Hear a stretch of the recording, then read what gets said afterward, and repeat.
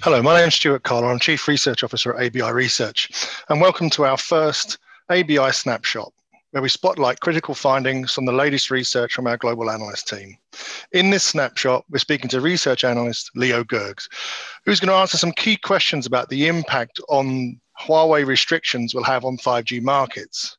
Welcome, Leo. So let's dive in. What impact will 5G network infrastructure vendor restrictions have on 5G standardization and rollout? Restricting the role of certain infrastructure vendors for 5G deployments could have severe consequences for 5G standardization work and rollout, especially if you look at Huawei and other Chinese telco companies that are among the top contributors for 5G-related patent declarations to the third generation partnership projects, 3GPP.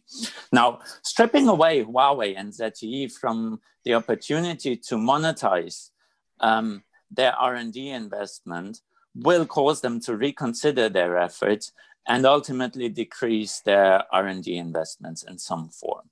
And as a result, rollout and evolution of 5G will ultimately suffer, not only on a national, but really on a global level.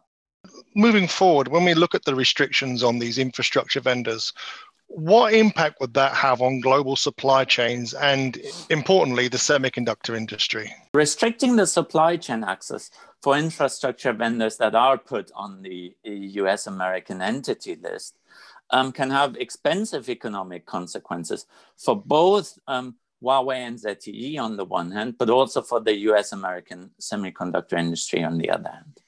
Now, if you look at Huawei and ZTE on the one hand, they will have to revert to alternative sources for chipsets and other technology components. So in other words, they will have to build up a completely new supply chain ecosystem, which will take years to mature, really.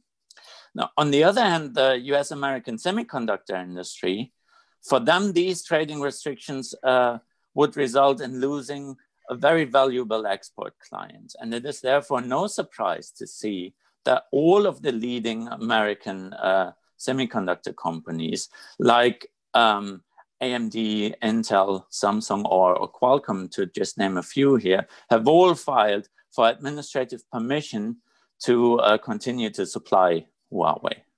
When we're looking further at these infrastructure vendor restrictions, what impact is that going to have on economic market dynamics, things like price pressure and competition? Yes, that's another very interesting and very important topic to discuss, because the decision to restrict certain vendors from 5G deployments presents a very important intervention into the market that has distortive effects on key market dynamics. So it would create what economists refer to as imperfect competition. And if you look at economic theory, there are really two important effects of these oligopolistic market conditions. Firstly, the quantity of a given good. So in this case, 5G network infrastructure would be lower under imperfect competition conditions than it would be in a perfectly competitive setting. And secondly, and this is important for the telco industry, the price for that good will be higher than under perfect competition arrangements. Now, in other words, the telco industry would face higher costs because existing suppliers would have a much higher bargaining power to set prices. To mitigate the rising infrastructure costs, therefore, telco operators will ultimately look at alternative infrastructure vendors, which in turn will drive new initiatives, really like Open RAN. And the recent announcement, as of January 2021, really, of Deutsche Telekom, Orange, Telefonica, and Vodafone to join forces to support Open RAN rollout really underlines this development. Last question. In the end, what quantifiable impacts would these restrictions have? Yeah, to summarize and highlight the complexity of what is at stake, the decision to restrict Huawei and ZTE would show its destructive effect on three different levels.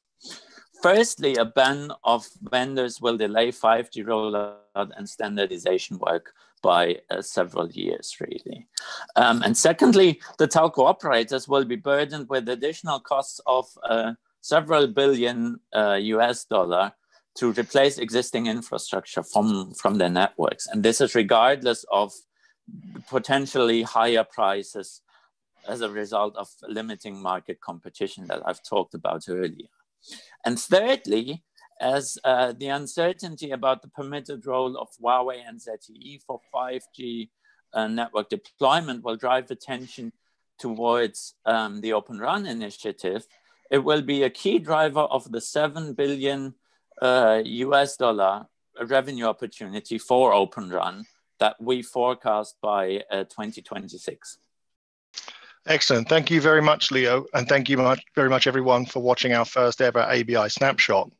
For a deeper dive into these subjects, please go to our website and look for the report Impact of Huawei Restrictions on 5G Markets. Alternatively, you can use the link abi.link/AN5339.